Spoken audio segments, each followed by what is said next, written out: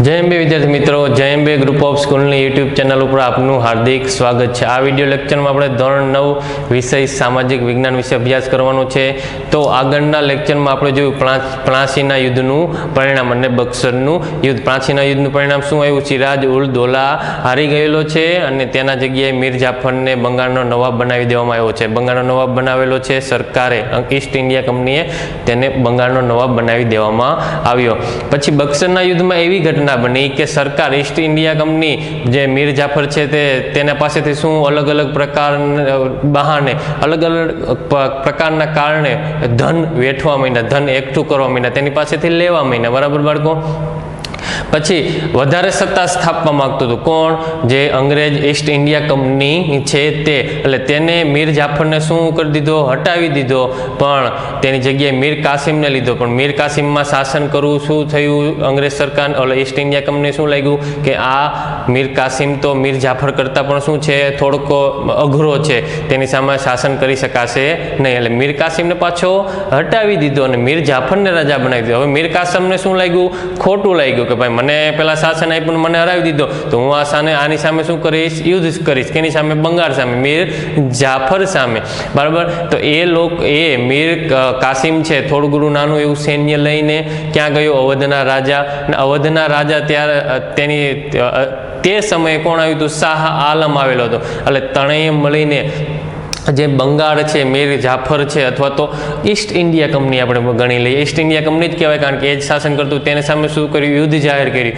અને ત્યારે શું થયું? બક્સરના યુદ્ધમાં જે ત્રણેય સંયુક્ત સેના હતી, કોની?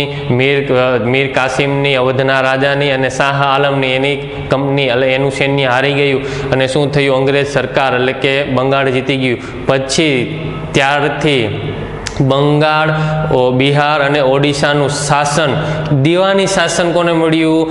ઈસ્ટ ઇન્ડિયા કંપનીને। પહેલા શું હતું? મીર જાફર રાજ્ય કરતો હતો, પાછળ શું હતું? સરકાર હતી, તેને પાસે શું ધન વેઠતી હતી। પણ હવે એવું હતું નહીં, કોઈ રાજ્ય નહીં, ડાયરેક્ટ ઈસ્ટ ઇન્ડિયા કંપની જ રાજ્ય કરે, તેના લોકો ઉપર જ ડાયરેક્ટ રાજ્ય કરે, કર વસૂલે। બરાબર? એવું હતું।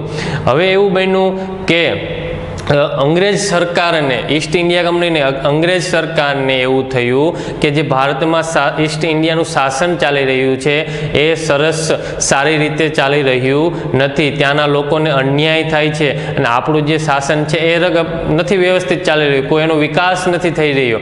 બરાબર? આપણી સત્તાનો કોઈ વિકાસ નથી થઈ રહ્યો। એટલે અંગ્રેજ સરકારે એક ધારો બનાવ્યો અને એ ધારા પ્રમાણે ભારતમાં અંગ્રેજ સરકારનો એટલે કે ઈસ્ટ ઇન્ડિયા કંપનીનો વિકાસ, કે પહેલા અહીંયા વેપાર કરવા કોણ આવેલી હતી? ઈસ્ટ ઇન્ડિયા કંપની, અંગ્રેજ સરકાર નહોતી। પણ હવે અંગ્રેજ સરકાર ડાયરેક્ટ શું કરવાની છે? ઈસ્ટ ઇન્ડિયા કંપની ઉપર સત્તા સ્થાપવાની છે। બરાબર? તો આજના લેક્ચરમાં આપણે બ્રિટિશ એટલે કે અંગ્રેજ સરકારનો ભારતમાં શું થયો, સત્તાનો વિકાસ કઈ રીતે થયો અને એ જોવાનું છે। બરાબર બાળકો? તો પેલું કંપની શાસનનો વિકાસ એટલે કે ઈસ્ટ ઇન્ડિયા કંપનીનો ભારતમાં કઈ રીતે વિકાસ થયો। તો અંગ્રેજ સરકારે નિયામક ધારો પ્રસાર કર્યો 1773માં। અંગ્રેજ સરકાર, જો અહીંયા ઈસ્ટ ઇન્ડિયા કંપનીનો ઉલ્લેખ કરવામાં આવેલો નથી। અંગ્રેજ સરકાર એટલે કે ઇંગ્લેન્ડમાં જેનું સંસદ છે, આપણે કેમ અહીંયા ભારતનો આપણો સંસદ છે, એમાં કોઈ કાયદો ઘડાય એને આપણે ધારો કહીએ છીએ। બરાબર? એ ધારો આખા ભારતમાં લાગુ કરવામાં આવે છે અને બધા નાગરિકોને તેને માનવામાં આવે છે, આખી બધી સરકાર પણ તેને માને છે। એવી રીતે અંગ્રેજ સરકારે શું કર્યું? નિયામક ધારો, રેગ્યુલેટિંગ એક્ટ, અંગ્રેજીમાં આપણે રેગ્યુલેટિંગ, એને શું કહેશું? એક્ટ કહેશું, એ પસાર કર્યો। એ ધારામાં કઈ રીતે તે શાસન કરે છે એવું ત્યારે એવું મનાય છે કે અંગ્રેજ સરકારને, કે રાણી એલિઝાબેથને અથવા તો ત્યાં ઇંગ્લેન્ડ સરકારને એવું લાગ્યું કે ત્યાંના ભારતના લોકોને અન્યાય થાય છે, પછી આપણું જે કંપની છે ઈસ્ટ ઇન્ડિયા એ વ્યવસ્થિત કામ કરતી નથી, તેનો કોઈ વિકાસ નથી, એના માટે આ એક્ટ બહાર પાડવામાં આવેલો હતો। હવે તે એકના કાયદાના કઈ રીતે એનું અનુકરણ કરવામાં આવ્યું, બરાબર, એ આપણે જોવાનું છે। તો કાયદા પ્રમાણે બંગાળના ગવર્નરને ગવર્નર જનરલ બનાવી કંપનીના વ્યાપારી અને રાજકીય હિતો તથા પ્રવૃત્તિઓને તેના સીધા અંકુશ નીચે મૂક્યા। બરાબર? દીવાની સત્તા મળી બંગાળ, બિહાર, ઓડિશામાં દીવાની સત્તા મળી એટલે એના ઉપર શાસન કરવા માટે કોઈ એક વ્યક્તિને નિમવામાં આવે. આપણે અત્યારે ગુજરાત સરકારનું ઉદાહરણ લઈએ તો આપણે ગવર્નર હોય, મુખ્યમંત્રી હોય નહીં, સરકાર છે તેના જે પ્રતિનિધિ, મુખ્ય પ્રતિનિધિ કહેવાય તો ગવર્નર કહેવાય, બરાબર. મુખ્યમંત્રી છે એ શું કહેવાય, પ્રજા દ્વારા ચૂંટાઈને આવે છે, પણ સરકારનું પ્રતિનિધિ કોણ છે, ગવર્નર. એવી રીતે ત્યારે પણ શું હતું, ગવર્નરને નિમવામાં આવ્યા બંગાળમાં, બરાબર. તો હવે કાયદા પ્રમાણે, નિયામક ધારા પ્રમાણે જે ગવર્નર હતો, 3 રાજ્યનું જે દીવાની સત્તા મળી બક્સરના યુદ્ધ પછી, તેનો ગવર્નર હતો એને ગવર્નર જનરલ બનાવી દેવામાં આવ્યો. શું કરવામાં આવ્યા, ગવર્નર જનરલ, કે અલગ અલગ રાજ્યના જે ગવર્નર છે તેના ઉપરનો મુખ્ય ગવર્નર એટલે કે ગવર્નર જનરલ બનાવી દેવાના કંપનીના. બનાવીને પછી જે કંપનીના વ્યાપારી, રાજકીય હિતો અને પ્રવૃત્તિઓને તેના સીધા અંકુશ નીચે મૂકી દીધા, બરાબર. જે ગવર્નર, એક ગવર્નર છે તો તે પોતાનું રાજ્યનું જ ખ્યાલ રાખતો હતો, પણ હવે એક ગવર્નર જનરલ બની ગયો, એટલે કે જ્યાં જ્યાં કંપનીનું શાસન છે ત્યાં વ્યાપારી હિતો, એટલે વ્યાપાર કેવી રીતે ચાલે છે, તેમાં શું આપણે કરવું જોઈએ જેથી કરીને વ્યાપાર વધે, રાજકીય હિતો, બરાબર. આપણે કઈ કઈ પ્રકારનું રાજકીય હિતો, લોકોને કયા કયા પ્રકારના લાભો આપવા જોઈએ, તેને કઈ કઈ પ્રકારની સવલતો આપવી જોઈએ, એ ને પ્રવૃત્તિઓ, તેમાં કઈ કઈ પ્રકારની પ્રવૃત્તિઓ થાય છે, દગાખોરી નથી થતી, લોકો ઉપર અન્યાય નથી થતો, એ બધી જ વસ્તુઓ છે એ સીધા અંકુશમાં, ગવર્નર જનરલના સીધા અંકુશમાં મૂકી દેવામાં આવ્યા, બરાબર. તે પછી તેના નીચે મુંબઈ મદ્રાસના ગવર્નર અને તેની કાઉન્સિલને મૂકવામાં આવી. કેના, જે બંગાળનો ગવર્નર જનરલ બન્યો તેના નીચે મુંબઈ અને મદ્રાસના ગવર્નર, મેં તમને કીધું ને, જે અલગ અલગ પ્રકાર રાજ્યના ગવર્નર હોય, અલગ અલગ પ્રદેશના ગવર્નર હોય, તેની ઉપર જે ગવર્નર એને આપણે ગવર્નર જનરલ કહીએ છીએ, તો ત્યાંના ગવર્નરને અને તેની કાઉન્સિલિંગમાં તમને ખબર હશે કે ગવર્નર જનરલ હોય તો એને અલગ અલગ વિભાગમાં, ગવર્નર જનરલ હોય તો એક એ પોતે બધા વિભાગમાં પહોંચી નથી શકતો, એટલે કે અલગ અલગ વિભાગ પ્રમાણે એને શું માણસો ફાળવા હોય કે ભાઈ તારે શિક્ષણનું ધ્યાન આપવું છે, તારે આરોગ્યનું ધ્યાન આપવાનું, તારે વાહન વ્યવહારનું ધ્યાન આપવાનું, બરાબર. એ પહોંચી નથી શકતો. એ બધી જે એક ટુકડી છે, એ બધી જે બધા લોકો છે એને આપણે કાઉન્સિલિંગ કહેશું. તો જે ગવર્નર જનરલના નીચે મુંબઈ મદ્રાસના ગવર્નર અને તેની કાઉન્સિલિંગને મૂકવામાં આવી, એટલે તેના ઉપર કોણ રાજ કરશે, હવે ગવર્નર જનરલ. કેના ઉપર, મુંબઈ મદ્રાસના ગવર્નર ઉપર અને તેના જે અલગ અલગ વિભાગના જે કાર્યકરો છે, કર્મચારીઓ છે, તેના ઉપર. આ રીતે વોરન હેસ્ટિંગ પ્રથમ ગવર્નર જનરલ બન્યા, બરાબર. તો બંગાળનો, અહીંયા કહેવામાં આવે કે બંગાળનો ગવર્નર કોણ હતો પહેલા, જે ગવર્નર જનરલ બન્યો અંગ્રેજ સરકારના નિયમ પ્રમાણે, તો છે વોરન હેસ્ટિંગ. એક માર્કમાં સવાલ પૂછાઈ શકે અથવા તો એક માર્કના MCQમાં સવાલ પૂછાઈ શકે છે. તેના સમયમાં મરાઠાઓ સાથે પ્રથમ મરાઠા વિગ્રહ અને મૈસૂરના હૈદર અલી સાથે દ્વિતીય મૈસૂર વિગ્રહ થયો. તેના સમયમાં, વોરન હેસ્ટિંગના સમયમાં મરાઠાઓ સાથે પ્રથમ મરાઠા વિગ્રહ, એટલે કે તેના સાથે યુદ્ધ થયું, તેની સાથે શું થઈ, લડાઈ થઈ, બરાબર. હવે કંપની શાસન આવી ગયું, અંગ્રેજ સરકારનો ડાયરેક્ટ શું થવા માંડ્યો, સત્તાનો વિસ્તાર કરવા માંડ્યા, તે પોતાનું રાજકીય વિસ્તાર વધારવા માંડ્યા, એટલે બંગાળ જે મરાઠા સત્તાઓ છે, મરાઠા રાજાઓ છે, તેના સામે ઝૂક્યા નહીં, એટલે મરાઠાઓ સામે શું થયું, પ્રથમ મરાઠા વિગ્રહ. આપણે 1, 2, 3 ક્રમમાં આપીએ, પહેલું યુદ્ધ મરાઠા સાથે, બીજું યુદ્ધ, એટલે આપણે એને પ્રથમ મરાઠા વિગ્રહ કહેશું. એવી રીતે મૈસૂરના હૈદર અલી સાથે, મૈસૂરનો જે નવાબ હતો હૈદર અલી, તેની સાથે શું થયું, દ્વિતીય મૈસૂર વિગ્રહ. અહીંયા ક્યાંય આપણે પ્રથમ મૈસૂર વિગ્રહનો ઉલ્લેખ કરવામાં આવેલો નથી. આ બંને સત્તાઓને એક સાથે સામનો કરતા ઈસ્ટ ઇન્ડિયા કંપનીની મુશ્કેલીઓ વધી. બંને સત્તાઓ, કોણ સત્તા છે, તો મરાઠા સત્તા અને મૈસૂરના હૈદર અલીની સત્તા, બંને શું હતું, સૈન્યની પાસે બહુ જ વધારે હતું ત્યારે, ને કંપની શાસન કેવું કહેવાય કે નાનું કહેવાય, એની પાસે શું હતું, નાનું કહેવાય. એને તો ખાલી બંગાળનું રાજ્ય હતું, બિહારનું રાજ્ય હતું, તો એની પાસે સૈન્ય કેવું હતું, નાનું. આ બધા ત્યારના મોટા મોટા રાજ્યો, બરાબર, 10-10, 15-15 રાજ્યો ઉપર રાજ કરતા હોય. ત્યારના રાજ્યો તો નાના, એટલે મોટા 15-20 કરતા રાજ્યો પર રાજ કરતા હોય.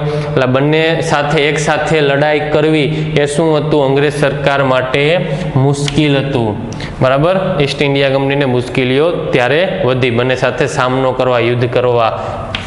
કરવા.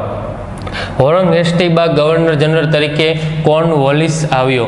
હવે વોરેન હેસ્ટિંગનો શું થયો, સમય પૂરો થયો અને ત્યારબાદ ગવર્નર જનરલ તરીકે કોણ આવેલું છે, કોર્નવોલિસ આવ્યો. તેના સમયમાં મૈસૂરના વાઘ તરીકે જાણીતા ટીપુ સુલતાન સાથે ત્રીજો મૈસૂર વિગ્રહ થયો. પહેલા મૈસૂર વિગ્રહમાં તો હૈદર અલી હતો, પણ એ હારેલો નહીં. બીજા મૈસૂર વિગ્રહમાં પણ ત્રીજો મૈસૂર વિગ્રહ જ્યારે કોર્નવેલિસ આવ્યો ને તેના સમયમાં મૈસૂરના વાઘ, મૈસૂરનો શેર, મૈસૂરનો રાજા તરીકે કોણ આપણે જાણીતું જશે, ટીપુ સુલતાન સાથે ત્રીજો શું થયો, મૈસૂર વિગ્રહ થયો. એટલે કે કોર્નવોલિસના સમયમાં, કોર્નવોલિસ જ્યારે ગવર્નર જનરલ હતો ત્યારે કંપનીએ ટીપુ સુલતાન સાથે ત્રીજું મૈસૂર વિગ્રહ, ત્રીજું મૈસૂર યુદ્ધ કર્યું. બરાબર બાળકો, હવે આગળ જોઈએ તો ટીપુ સુલતાનને હરાવવા કંપનીએ મરાઠા અને નિઝામની મદદ લીધી. જો બાળકો, અહીંયા અંગ્રેજોમાં કૂટનીતિ તો પહેલેથી જ હતી, બરાબર. પહેલા એ મરાઠાઓ સામે શું કરતો હતો, મરાઠા વિગ્રહ, એટલે મરાઠા સામે શું કરતા હતા, યુદ્ધ કરતા હતા. પણ હવે શું કર્યું, એને ટીપુ સુલતાનને હરાવવા મરાઠા અને નિઝામની મદદ લીધી કે તમે ભાઈ અમારી સાથે આવી જાઓ, બરાબર. તો જે તમારું જે ટીપુ સુલતાનનું રાજ્ય છે બંનેને અડધું વેચી દેવું, એ ઘણી ખરી લાલચો આપેલી હોય, બરાબર બાળકો. અને પોતાની તરફ લીધા અને જે મરાઠા રાજ્ય છે, નિઝામનું રાજ્ય છે, એ શું કરી લીધું, પોતાની ભલે તેને મદદ લીધી, એનું સૈન્ય અંગ્રેજ સરકારને મળે અને અંગ્રેજ સરકાર, નિઝામ અને મરાઠા ત્રણેય મળીને શું કરે, ટીપુ સુલતાનનો સામનો કરે. તો ત્રણેયની સંયુક્ત સેના સામે ટીપુ સુલતાનની હાર થઈ. ત્રણેયની એટલે ઈસ્ટ ઇન્ડિયા કંપનીની, મરાઠાની, નિઝામની ત્રણેયની સંયુક્ત ટીમ સેના સાથે ટીપુ સુલતાનની શું થઈ, હાર થઈ. ત્યારે એ શું થયો, હારી ગયો. ટીપુ સુલતાનને સંધિ સ્વીકારવાની ફરજ પડી. ટીપુ સુલતાન પાસે એક સંધિનો પ્રસ્તાવ મૂકવામાં આવ્યો કે આ સંધિ પ્રમાણે અમે રાજ્ય કરશું, અમે એટલો કર લેશું, બરાબર, એટલો વિસ્તાર અમારો, અમે અહીંયા કોઠીઓ સ્થાપશું, એવું બધું શું એક પ્રકારની સંધિ કરવામાં આવેલી, બરાબર. એ સંધિ સ્વીકારવાની ફરજ પડી. કેમ ફરજ પડી, કારણ કે એ હારી ગયો હતો. જો જીતી ગયો તો સંધિ સ્વીકારત નહીં. કોર્નવોલિસ બાદ સર જ્હોન શોર ગવર્નર જનરલ બન્યો. હવે કોર્નવોલિસનો પણ સમયગાળો પૂર્ણ થયો અને તેના બાદ ગવર્નર જનરલ કોણ આવ્યો, જ્હોન શોર, બરાબર. તેણે અપનાવેલી તટસ્થતાની નીતિના કારણે ઈસ્ટ ઇન્ડિયા કંપનીની પ્રતિષ્ઠા એક બાજુ ઘટી તો બીજી બાજુ મરાઠાઓનું વધુ શક્તિશાળી બન્યા, બરાબર. તો તેને અપનાવેલી, એટલે કે જ્હોન શોરે અપનાવેલી તટસ્થતા નીતિ. કઈ તટસ્થતા નીતિ, કંપની ગવર્નર જનરલ કે એ પ્રમાણે જ કંપનીને કરવાનું, એ પ્રમાણે જ અંગ્રેજ સરકારના જે કર્મચારીઓને કરવાનું છે.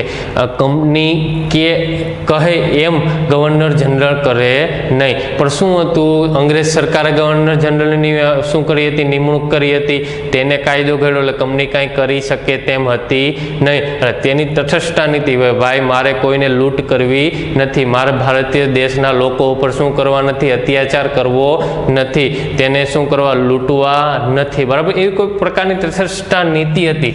તેના કારણે શું થયું, ઈસ્ટ ઇન્ડિયા કંપનીને પ્રતિષ્ઠા, પોતાની આબરૂ શું એક બાજુ ઘટી ગઈ, આબરૂ ઘટી જાય. કારણ કે આ શું થાય, તટસ્થતાવાદી હતો, તે કોઈ હુમલા નહોતો કરતો, તે કોઈ રાજાઓ સાથે યુદ્ધ નહોતો કરતો, ત્યાંની પ્રજાને હેરાન નહોતો કરતો, બરાબર. તેથી એની પ્રતિષ્ઠા, અંગ્રેજ ઈસ્ટ ઇન્ડિયા કંપની પ્રતિષ્ઠા કરતી અને બીજી બાજુ મરાઠાઓની વધી. શું કરી, મરાઠા શું થયા, શક્તિશાળી થયા. એક બાજુ પ્રતિષ્ઠા ઘટી જાય, મરાઠાઓ શું કરતા, તેના રાજ્ય પણ અંગ્રેજ સરકાર કંપનીનું જે શાસન હતું તેના પર રાજ્યો પણ શું કરવા માંડ્યા, એક બાજુ બંને સાથે મળીને બીજા રાજ્યોને હરાવતા હતા, પણ મરાઠા શું હતું, સૈન્ય વધારે હતો, એટલે તેથી મરાઠાઓનું શું બનવા માંડ્યા, શક્તિશાળી બનવા લાગ્યા. આથી જ્હોન શોર પછી આવેલા ગવર્નર જનરલ વેલેસ્લીને માથે કંપનીને ભારતમાં સર્વોપરી બનાવવાની જવાબદારી આપી.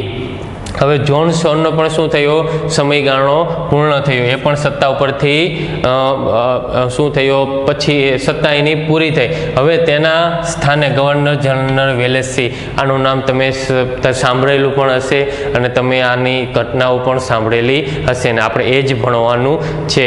ગવર્નર જનરલ વેલેસ્લી આવ્યો અને તેના માટે કંપનીને ભારતમાં સર્વોપરી એટલે કે ભારતમાં સર્વોપરી બનાવવાની જવાબદારી આવી. કારણ કે જ્હોન સોરની તટસ્થતા નીતિને કંપનીની આબરૂ ઘટી હતી, તેનું શાસન ઘટ્યું હતું. હવે ગવર્નર વેલેસ્લી આવ્યો, હવે તેના માથે શું હતું કે પૂરા ભારતમાં જે ઈસ્ટ ઇન્ડિયા કંપનીનું શાસન શું કરે છે, ફેલાવે અને પૂરા ભારતમાં અથવા પૂરા હિન્દુસ્તાનમાં ઈસ્ટ ઇન્ડિયાનું શાસનનું સ્થાપન કરે. તેના માટે શું કરવું પડે, બીજા યુદ્ધો કરવા પડે, બીજા રાજાઓને આપણી તરફ કરવા પડે, લોકોને હેરાન કરવા પડે, બરાબર.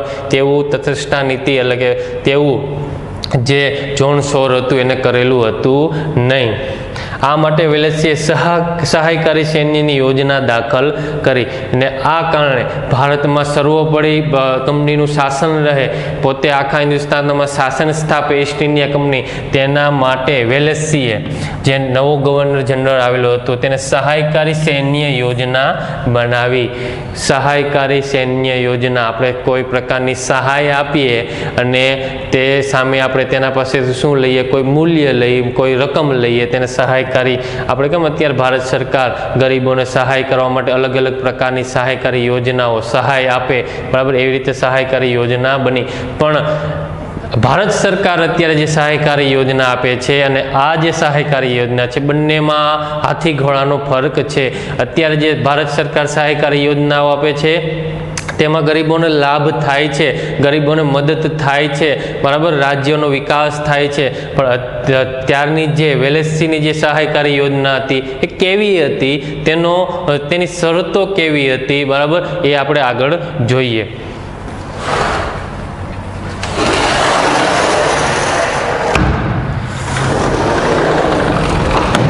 તો જે નવા ગવર્નર જનરલ આવ્યા વેલેસ્લી, તેની સહાયકારી યોજના ની શરતો આપણે જોઈએ. સહાયકારી યોજનાની શરતો, બરાબર. તો કંપની સરકાર તાલીમ પામેલું સૈન્ય યોજના સ્વીકારનાર રાજ્યને આપશે. આ સૈન્ય રાજ્યના આંતરિક અને બાહ્ય આક્રમણથી રાજ્યનું રક્ષણ કરશે. જોવો, પહેલી શરત કેવી હતી કે કંપની સરકાર તાલીમ પામેલું, જે કંપની ઈસ્ટ ઇન્ડિયા કંપની છે એ સરકાર પોતાનું તાલીમ પામેલું શું સૈન્યની તાલીમ લીધેલું સૈન્ય જે યોજના સ્વીકાર છે, કોઈ રાજા છે અથવા તો કોઈ રાજ્ય છે એની યોજના સ્વીકારે, તેને શું આપશે, એ રાજ્યને સૈન્ય આપશે. અને આ સૈન્ય રાજ્યને આંતરિક અને બાહ્ય આક્રમણથી રાજ્યનું રક્ષણ કરે. આંતરિક એટલે અંદરના અંદર, આપણે કેમ આતંકવાદી કહીએ, ઉગ્રવાદી કહીએ, તે અંદરને અંદર શું કરે છે, આક્રમણ કરે છે, સરકારને હાનિ પહોંચાડે છે, લોકોને હાનિ પહોંચાડે છે. તે કેવું થાય, આંતરિક. અને બાહ્ય એટલે કે તમને ખબર જ છે અત્યારે જે હાલમાં ચાલી રહ્યું છે, ચીન છે, પાકિસ્તાન છે, આપણા ઉપર હુમલો કરે, એ શું કહેવાય છે, બાહ્ય આક્રમણ. કેવું, બાહ્ય આક્રમણ. બંનેથી શું કરશે, કંપનીના જે સૈન્ય છે એને શું કરશે, રક્ષણ કરશે. આવી યોજના કોણ સ્વીકાર કરે, તમને અંદાજ હોય તો, કે કોઈ નાનું રાજ્ય હોય તેની પાસે સૈન્ય ઓછું હોય, બરાબર, તેને આજુબાજુના, ત્યારના જમાનાની વાત કરીએ, તેને આજુબાજુના રાજાનો શું લાગતો હોય, ડર લાગતો હોય. આજુબાજુના રાજા કેવા હોય, મોટું સૈન્ય ધરાવતા હોય ને તે ગમે ત્યારે આ નાના રાજ્ય ઉપર શું કરવાના હોય, હુમલો કરીને તેનું શું કરી લેતા હોય, તેની સત્તા હડપી લેવામાં આવતા હોય, હડપી લેતા હોય. તેવા રાજ્યો આવી યોજના સ્વીકાર કરશે. કારણ કે તેમાં સૈન્ય કોણ કરવાનું આવવાનું હતું, કંપનીનું, ઈસ્ટ ઇન્ડિયા કંપનીનું સૈન્ય તેના સુરક્ષા આપવા આવવાનું હતું. તેના બદલામાં યોજના સ્વીકારનાર રાજાઓએ લશ્કરી ખર્ચ અથવા તેટલી આવક ધરાવતો પ્રદેશ અંગ્રેજોને આપવો. બરાબર. હવે આ યોજના સ્વીકારે કોઈ રાજ્ય તો તેને સામે કંઈક પૈસા આપવા પડે, રકમ આપવું પડે, અથવા તો જે સૈન્ય છે તેને શું આપવો પડે, પગાર આપવા પડે. તો કંપની તેને સૈન્યને પગાર આપતે જ, પણ કંપનીને કંઈક મળવું તો જોઈએ ને. આપણે અત્યારે આપણા સૈન્યને શું આપે છે, પગાર આપે છે. તો આપણે અત્યારે શું વેરો ભરીએ છીએ, અને આપણા વેરામાંથી એ સંરક્ષણ ખર્ચ ગમે તે જે સરકારી ખર્ચ કરે છે બધો નીકળે છે. તો ત્યારે જે યોજના સ્વીકારે તે રાજાઓએ લશ્કરી ખર્ચ માટે, કેવો ખર્ચ, લશ્કરી સંરક્ષણ ખર્ચ આપણે એને કહી શકીએ, ડિફેન્સ ખર્ચ પણ કહી શકીએ. તેટલી આવક, એટલે કે આવક ધરાવતો પ્રદેશ લશ્કરી ખર્ચ હોય, બરાબર, 50 લાખ અથવા 1 કરોડ ગણી લ્યો. ત્યારના જમાનામાં તો આ બહુ મોટું કહેવાય. અત્યારે હું ઉદાહરણ તરીકે કહું છું, લશ્કરી ખર્ચ કેટલો હોય, 1 કરોડ હોય તો તેટલી આવક આપવાની. જો તેટલી આવક ન હોય તો તે આવક ધરાવતો પ્રદેશ 1 કરોડ જે આવક ધરાવતો હોય તેમાંથી પ્રદેશમાંથી ઉત્પાદન થતું હોય, ખેતીનું છે, ધંધાનું છે, કોઈ પણ પ્રકારનું ઉત્પાદન થતું હોય તો એ પ્રદેશ કોને આપી દેવાનું, અંગ્રેજોને આપી દેવાનું. સમજાય છે બાળકો?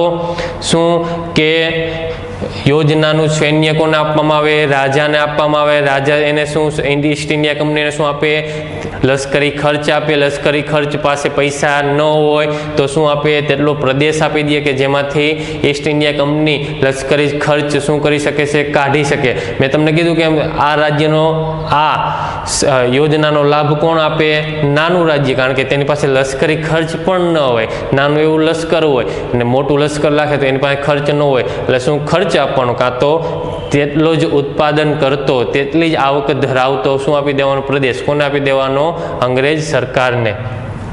કંપની પરવાનગી વિના રાજ્ય અન્ય રાજ્ય સાથે યુદ્ધ કે સંધિ નહીં કરી શકે. જુઓ, હવે આ શરત નંબર 3, 2 શરત થઈ ગઈ. યોજના સ્વીકારે, સંરક્ષણ આપે, બાહ્ય આંતરિક સંરક્ષણ આપે, તેટલો જ ખર્ચ આપી દેવાનો રાજાને, કંપની શાસનને. પછી પરવાનગી વિના, એટલે કે કંપનીની, ઈસ્ટ ઇન્ડિયા કંપનીની પરવાનગી વિના જેને યોજના સ્વીકારી છે એ રાજ્ય બીજા અન્ય રાજ્ય સાથે યુદ્ધ પણ નહીં કરે, લડાઈ પણ નહીં કરે અને સંધિ પણ નહીં કરે. શું કરશે, સંધિ પણ, સમજૂતી પણ કરી શકશે નહીં. બીજા રાજ્ય સાથે યુદ્ધ થાય તો યુદ્ધ નહીં કરવાનું, કેની પહેલી પરવાનગી, કંપનીની લેવાની. એવી રીતે સંધિ, કોઈ રાજ્ય એમ કે ભાઈ અમે તમે રાજ્ય અમારી સાથે ભળી જાઓ, બરાબર, અમે તમને આ પ્રકારે મદદ કરશું, લોકોને આ પ્રકારે મદદ કરશું, તો એવી પ્રકારની સંધિ પણ નહીં કરવાની. સંધિ કરવી હોય તો કોની પરવાનગી લેવાની, પરમિશન લેવાની, કંપનીને, એટલે કે ઈસ્ટ ઇન્ડિયા કંપનીની. રાજ્યના દરબારમાં એક અંગ્રેજ પ્રતિનિધિ રાખવો. ત્યારના જમાનામાં આપણે વાત કરીએ તો જે રાજ્ય હોય તેની રાજ્યસભા તો તમે જોઈ જશે, ટીવીમાં તમે કોઈ મૂવી જોતા હશો તો રાજા મેન સીટ ઉપર બેઠો હોય, અલગ અલગ પ્રતિનિધિઓ બેઠા હોય. અત્યારે કેમ જેમ સરકાર છે કે ભારત સરકાર નરેન્દ્ર મોદી બેઠો છે, તેના અલગ અલગ ખાતા છે, અલગ અલગ પ્રતિનિધિઓ છે, એ રીતે ત્યારે પણ એવું જ હતું. ત્યારે પણ એવી જ વ્યવસ્થા હતી, બરાબર બાળકો. પણ ત્યારે શું હતું, કંપની શાસનની જે યોજના આવી તેની શરત મુજબ જે રાજ્યનો દરબાર છે, રાજા તો રાજ્યનો દરબાર છે, એમાં એક અંગ્રેજ પ્રતિનિધિને સામેલ કરવાનો, એટલે પ્રતિનિધિને શું કરવાનો, રાખવાનો હતો. એટલે કે રાજા કોઈ કૂટનીતિ નથી કરતું ને, રાજા કોઈ કંપની સામે કોઈ વિદ્રોહ નથી કરતું ને, તેથી ખબર પડે, બરાબર. અન્ય વિદેશીને પોતાના રાજ્યમાં નોકરીએ રાખવો નહીં, બરાબર. અન્ય કોઈ વિદેશી હોય, અંગ્રેજ સરકાર સિવાયનો, બ્રિટિશ સરકાર સિવાયનો કોઈ બીજા દેશનો વિદેશી આવે અને રાજાને કહે કે ભાઈ મને આ પ્રકારનું જ્ઞાન છે, આ પ્રકારની હું કાર્ય કરી શકીશ, તમારો વિકાસ કરી શકીશ, બરાબર, તો તેને રાજ્યમાં નોકરીએ રાખવો નહીં. આ 5 શરતો હતો. કેવી, સહાયકારી સૈન્ય યોજનાની 5 શરતો. પહેલી શરત કઈ, કંપની રાજ્યને શું આપે, સૈન્ય આપે. એ સૈન્ય શું કરે, બાહ્ય અને આંતરિક સંરક્ષણ આપે અને દુશ્મનોથી બચાવે. પણ શું, તેના બદલામાં લશ્કરી ખર્ચ આપવાનો. લશ્કરી ખર્ચ આપી શકે એમ ન હોય તો તેટલી જ આવકનો શું આપવાનો, એક પ્રદેશ આપી દેવાનો. ત્રીજી શરત શું હતી, કોઈ બીજા જે રાજ્ય યોજના સ્વીકારે છે એ બીજા રાજ્ય સાથે યુદ્ધ અથવા તો સંધિ કરી શકશે નહીં. ચોથી શરત હતી કે જે રાજ્ય યોજના સ્વીકારે છે તેના રાજ્ય દરબારમાં એક અંગ્રેજ પ્રતિનિધિ હોવો જોઈએ. અને 5મી શરત એવી હતી કે જે યોજના રાજ્ય સ્વીકારે છે તે રાજ્યમાં કોઈ વિદેશી વ્યક્તિને નોકરીએ રાખવો નહીં, વિદેશીને પોતાના રાજ્યમાં નોકરીએ રાખવો નહીં. હવે આ યોજના કયા રાજ્યોએ સ્વીકારી અથવા તો કયા શાસકોએ સ્વીકારી એ આપણે જોઈએ. તો આ શું છે? શાસક છે. શું છે? શાસક છે. નિજામના શાસકમાં ઘણા ખરા રાજ્ય, ત્યારે તો શું છે, મેં તમને કીધેલું જ છે, નાના મોટા ઘણા બધા રાજ્યો હતા. એટલે નિજામના જે ઘણા ખરા નાના નાના રાજ્યો હોય ત્યાં બધે આ યોજના સ્વીકારવામાં આવી. એવી રીતે મૈસૂર, આ છે રાજ્ય, મૈસૂર રાજ્ય છે, સ્થળનું નામ છે, બરાબર. એ મૈસૂર રાજ્યમાં પણ યોજના આવી. એટલે કે અવધ, આ પણ એક સ્થળનું નામ છે, તેમાં પણ યોજના સ્વીકારવામાં આવી. ગાયકવાડ, આ એક શાસક છે. શું છે? શાસક. ગાયકવાડ તમે સાંભળેલું હશે. એ રીતે સિંધિયા છે, ભોસલે છે અને હોલકર છે. આ ચારે ચાર શું છે? શાસક છે. 5 શાસક અને 2 રાજ્યોએ આ જે વેલેશ્રીની સહાયકારી સૈન્ય યોજના હતી તેની શરતો સ્વીકારી અને તેના ઉપર શું તેનું સૈન્ય પોતાના રાજ્યમાં આવવા દીધું. અને એ સૈન્ય શું કરવાના હતા? તેનું રાજ્યનું શું કરવાના હતા? સંરક્ષણ કરવાના હતા. હવે તમે આગળ જોશો કે જે આ યોજના કેવી હતી, એના કારણે શું શું પરિણામ હતું. આ તો ખાલી યોજના બહાર પાડી એની શરતો અને કોને કોને સ્વીકાર્યા એ હતું. હવે તેની આગળ એ યોજના કેવી લાગી, એના યોજનાના શું પરિણામ આવ્યા, એ આગળના વિડીયોમાં આપણે જોશું. જય અંબે.